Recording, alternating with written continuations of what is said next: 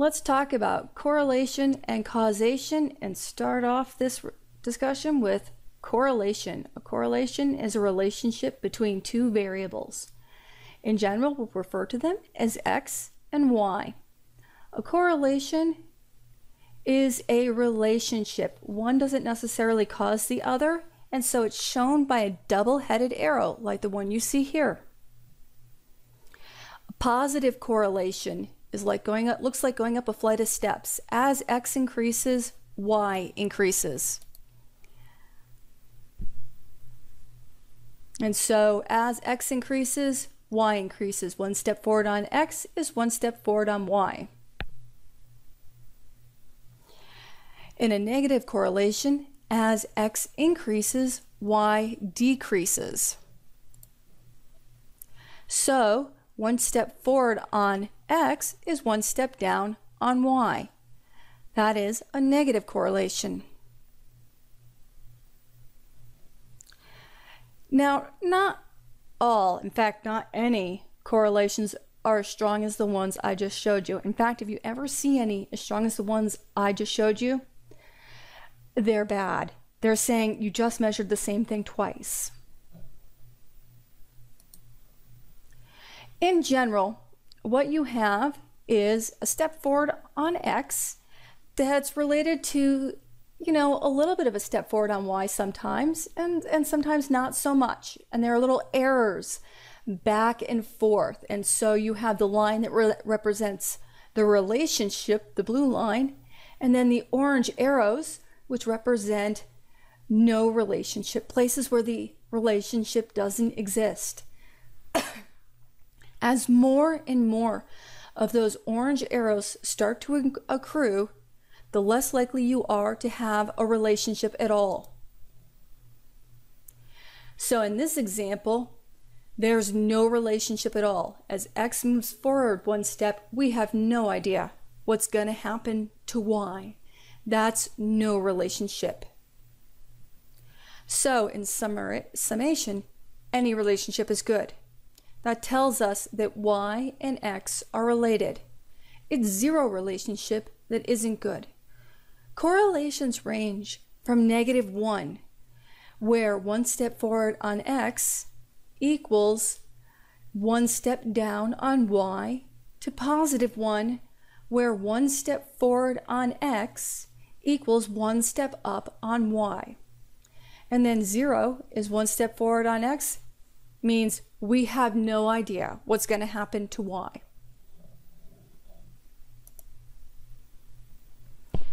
One, good. 0, nothing. -1, also good. Now in psychology, the real world, what we're really looking for is around a negative to a positive 0.3 to maybe 0.6 would be realistic correlations for psychology. Let's look at an example. Here I have variable 1 or variable X and variable Y, and I'm looking at 3 sets of grades from Naisha, Ming, and Amit, and the number of hours they spent studying. So they could spend 1, 2, 3, 4, 5, 6 hours studying. And then their relationship to the grades they got. And if you look at that first line, the red line, Naisha, every time she studied, her grades improved. So the more she studied, the better her grades got. For Ming, there was a little bit of a relationship there, but for Amit, there really wasn't any relationship at all. So no matter what Amit did, he didn't improve at all. At the end of the day, what we care about is what caused Naisha's grades to improve a lot when she studied, but Amit's grades barely to improve at all. It could be anything from Naisha studying better than Amit is, so she has better study habits, or she organizes her material better, or she's not doing other things when she's studying, or they're actually taking two different classes and the professor gives Amit bad lecture notes, and so it has nothing to do with Amit at all. And so the relationship here might actually not have anything to do with Naisha and Amit. It might very well have to do with some third factor. In American society, the number one third factor variable that psychologists hate to look at is the much publicized relationship between TV violence and aggressiveness. There is a correlation between TV violence and aggressiveness. Say, what? There is. There's a correlation there. That doesn't mean that TV violence causes aggressiveness. Let's look at two shows. This first one is from, sorry, lost my mouse there. This first one is from Old Boy.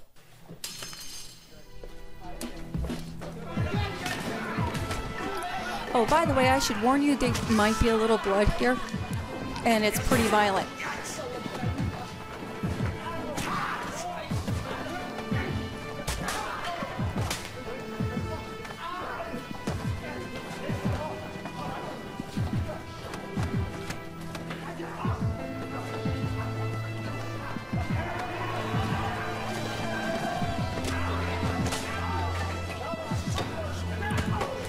In my humble opinion, this is one of my top 10 favorite fight scenes of all time. And this is not related to psychology at all. This is just related to, I think this is one of the best fight scenes of all time.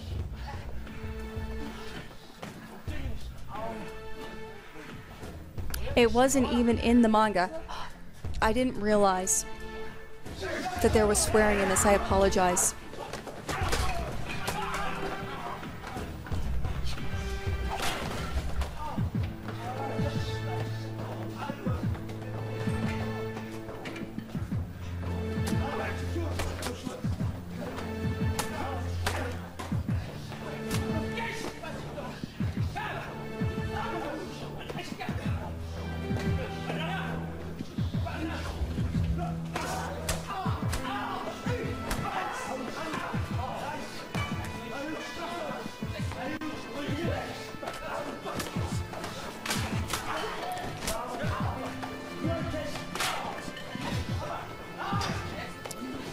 Now you might ask me what else I think of as good fight scenes. And there's an old film called They Live that has an excellent down and out fight scene. There is an excellent fight scene in the television show Daredevil. A wonderful fight scene in an old Jackie Chan film called Gorgeous. There's two boxing scenes in that, and the first one is brilliant. Now, you have to watch a lot of really terrible movie to get to that brilliant fight scene.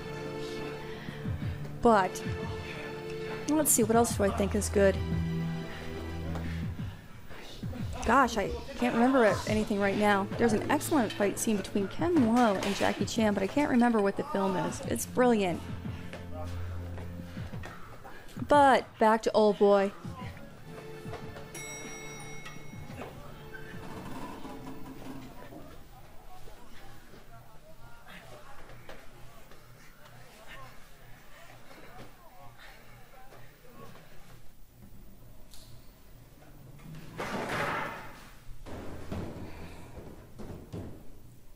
Now, every time that there is a school shooting or a violent act involving a minor, the media loves to pull out this TV violence aggressiveness relationship. Let's take a look at another type of aggressiveness seen on television. This is more of a passive aggressiveness. This is from the film Love Actually. Yes, that necklace there, how much is it? It's £270. All right, I'll have it. Lovely. Would you like it gift wrapped? This Yes, man all right. is Lovely. buying a present for his mistress, Let me just pop it in the box. and he's looking around because his wife is also at the mall with Could we him. be quite quick? Certainly, sir. Ready in the flashiest of flashes.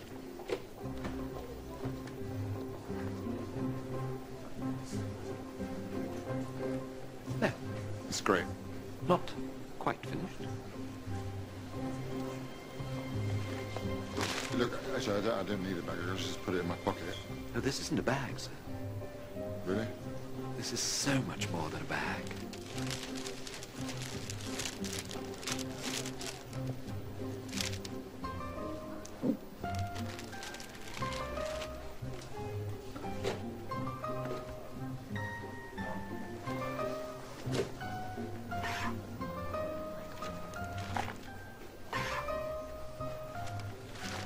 Could we be quite quick, please? Prontissimo.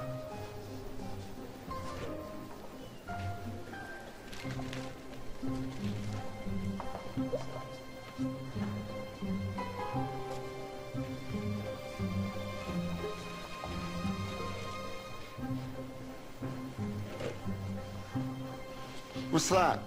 It's a cinnamon stick, sir. Actually, I really can't wait. Oh, you won't regret it, sir. Want to bet? It is but the work of a moment. There we go. Almost finished. Almost finished. What else can there be? You're going to dip it in yogurt? Cover it with chocolate buttons? Who knows? We're going to pop it in the Christmas box. But I don't want a Christmas box. But you said you wanted it gift wrapped, sir. I did, but... This is the final flourish. Can I just pay? All we need now Oh, God. is a sprig of holly. No bloody holly. But, sir, Leave it, just leave it. Oh, loitering around the jewellery section, I see. No, I was just looking Don't around. worry. you know. My expectations are not that high after 13 years of Mr. Oh, but you always love scarves. So, which one of those left you feeling more tense at the end? If it's the one on the right, you can understand because it's a very frustrating situation. Frustration does lead to aggressiveness, and that is a predictive relationship. However, the show on the left is only correlated with aggression. In fact, what we find is that what is really correlated with aggression is a lack of parental supervision while kids are watching violent films. And that's the real correlation and the real predictive relationship.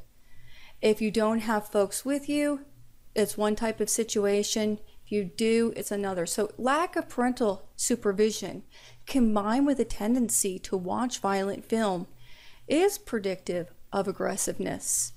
But if you watch violent films, sometimes with your parents, then it isn't predictive. We call this the third variable problem. Matched samples and matched pairs. In the real world, when we're looking at something that's already happened, the best we can do in order to rule out the third variable is to match our sample or our individual participants. And this way, anything that might have happened in the real world that was unique to something in one group may also have happened to the other. In a matched sample, we match one group to the other group on their demographics. In a matched pair, each child within one group or each person within one group is matched to a specific person in the other group. And that is a matched pair. Matched pairs are much stronger than matched samples. A few years ago, I did a study with death row participants, and that was a case where those individuals are so unique that I felt it was important to do matched pairs with somebody else who had matching on everything. except for living on death row. In general, we use matched samples. It's not as stringent, but it's not as time consuming. No matter what happens, you can never dismiss all potential third variables. You know, the fact is, a lot of things happen to us in life. You never know everything that happens to your participants. There is a huge correlation between Coca-Cola consumption and violence.